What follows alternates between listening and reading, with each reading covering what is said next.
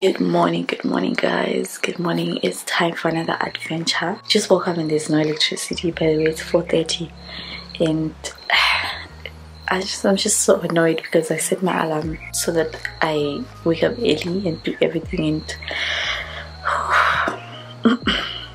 yeah.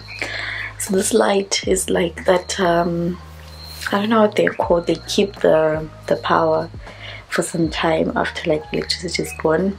And I have another light there just to see what I'm doing. I'm packing, doing a day trip today. We're going to Antelope Park. I'm so excited. Let's go. We're in town now, looking for like a cloth to clean the windscreen so that when I'm recording, it's nice and clean and clear for you guys.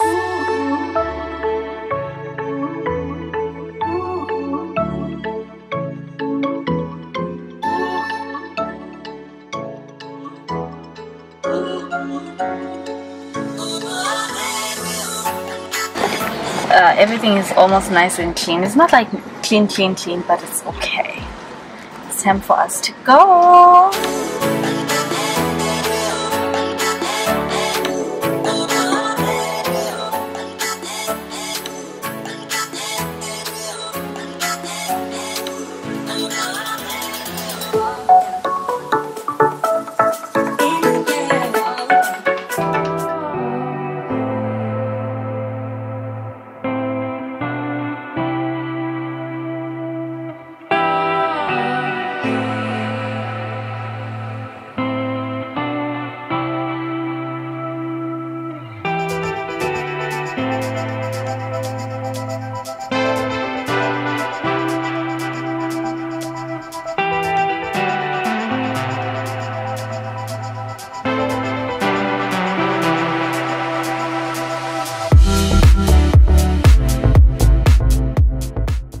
Let's chat a little bit about the budget we have for the place and watch up until the end because I will be revealing how much we ended up spending. Our budget was $150 US. You can reduce the cost by going as a group and splitting the cost of things like fuel and food, things like that.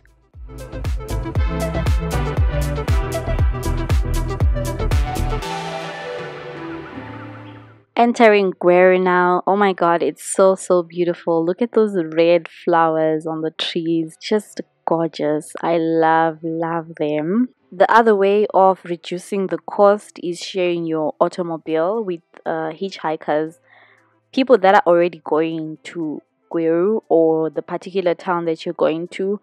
It saves a little bit of money.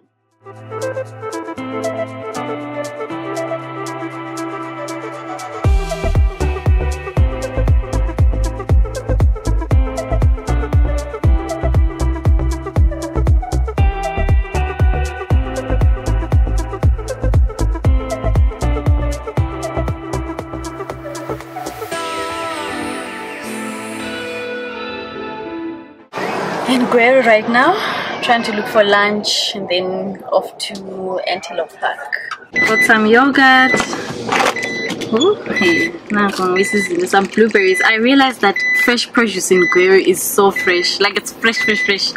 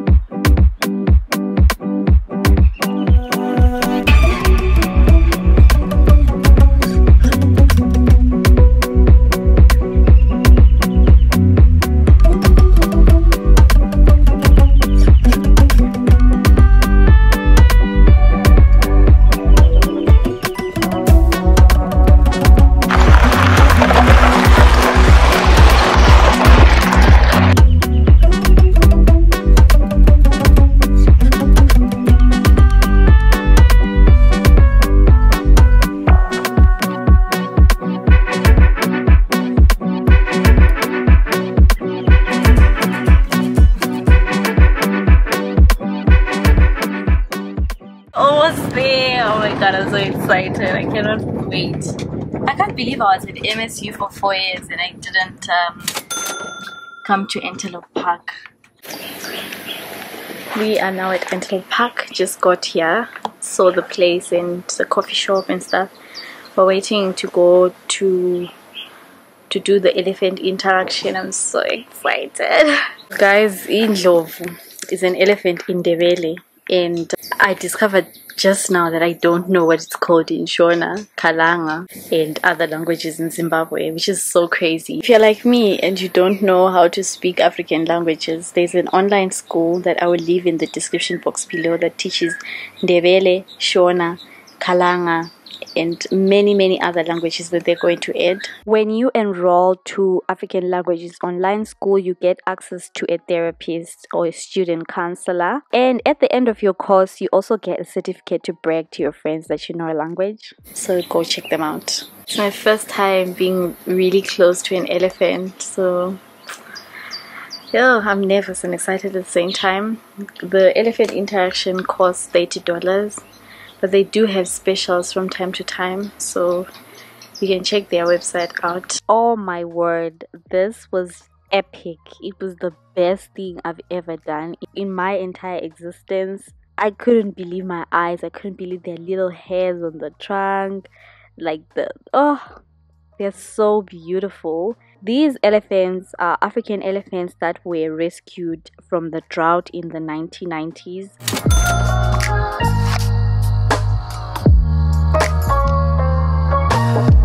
Their names are Amai, Ndombi, Jecha, and Chibi. The male one was kept a little bit further away because he gets a little bit aggressive when they take out pellets, so that is why you cannot see him there. But oh my god, look at how big they are. And I was told that the flapping of the ears is irritation, so oh girl, I was scared.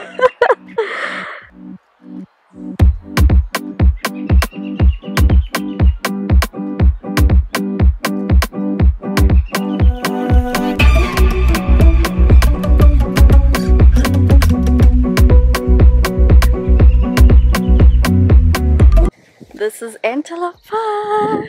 Whee! Guys, it's so beautiful here.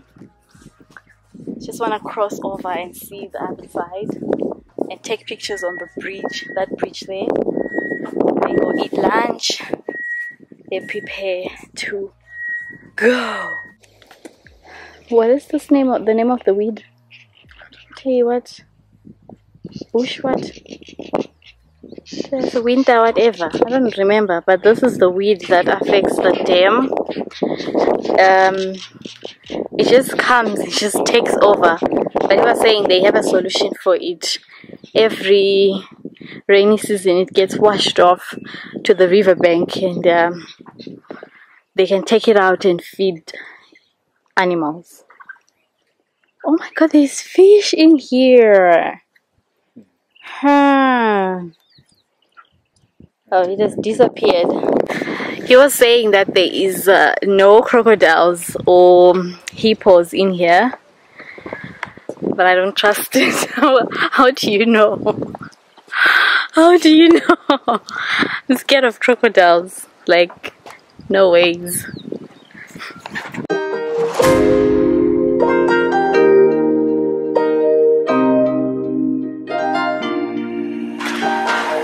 Let's just do what you want to. Please don't be polite, cause I like your attitude.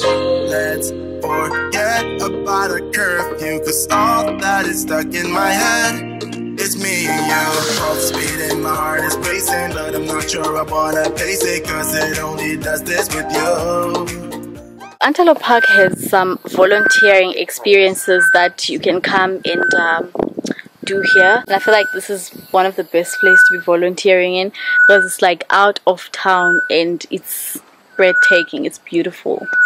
Only here for a day visit, and I kind of regret because this seems like one of the best places you could do camping.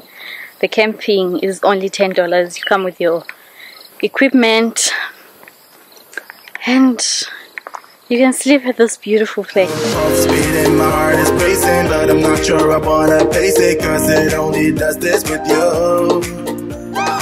bodies meet, I can feel the tension. Move us into the next dimension. Let's just let our bodies be true. We make out for the thrill of it. Mess around for the thrill of it. Don't stop now, never let this end. Hey guys, good afternoon. How are you guys doing? It's a day after the Antelope Park trip, and I just want to give you like a review of how the trip went so that you guys don't have to make the mistakes I made. Did elephant interaction, which cost $30. There were other activities that I was interested in, but then because of time and obviously the budget that we had set for the place, here's a breakdown of the budget with the transport, food and entrance fees to Antelope Park. And we also have a budget for activities. I had planned to do a lot more, but because of time I couldn't. Our total comes to $158. This is what we ended up spending for 2 people.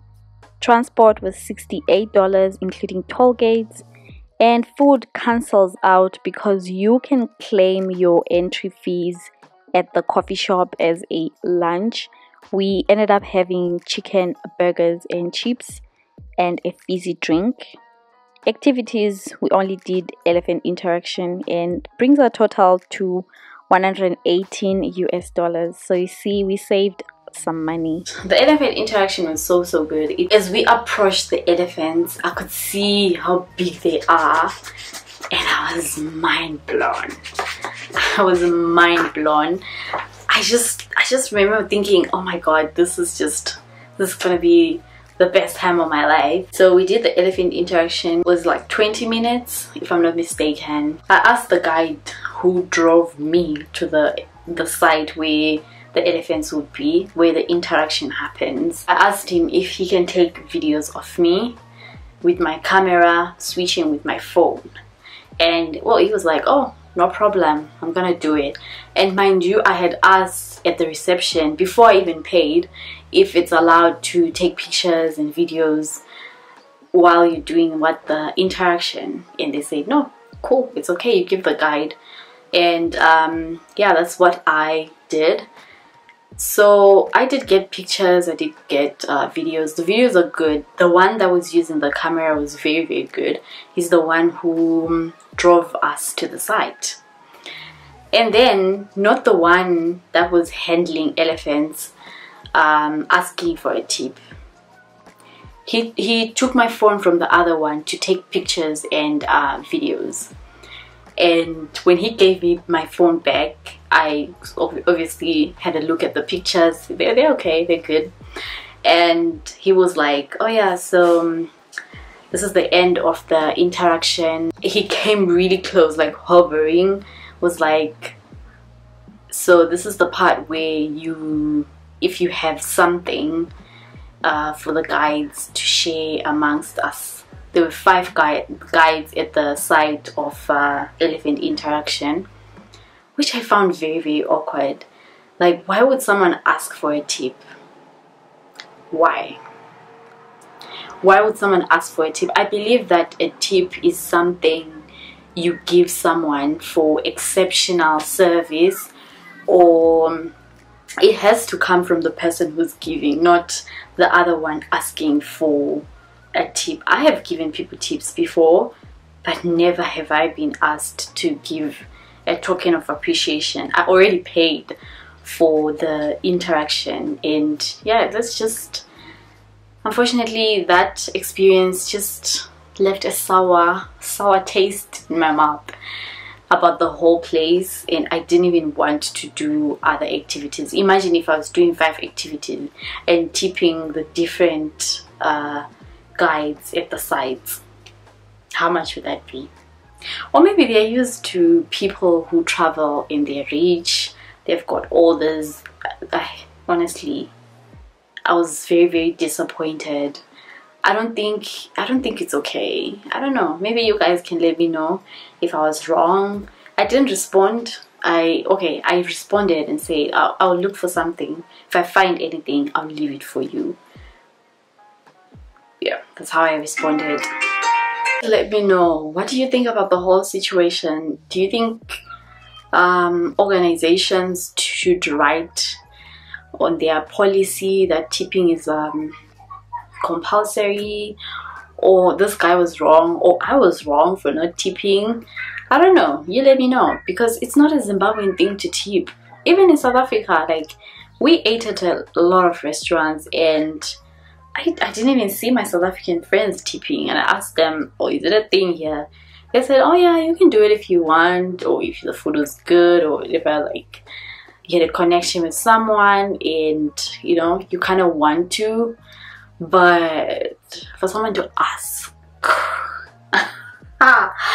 no, immediately, for me it's an immediately no situation, because I'm the kind of person who researches about a place, and I will lay down, I will have a budget for the place, and I'll know how much I'm gonna spend.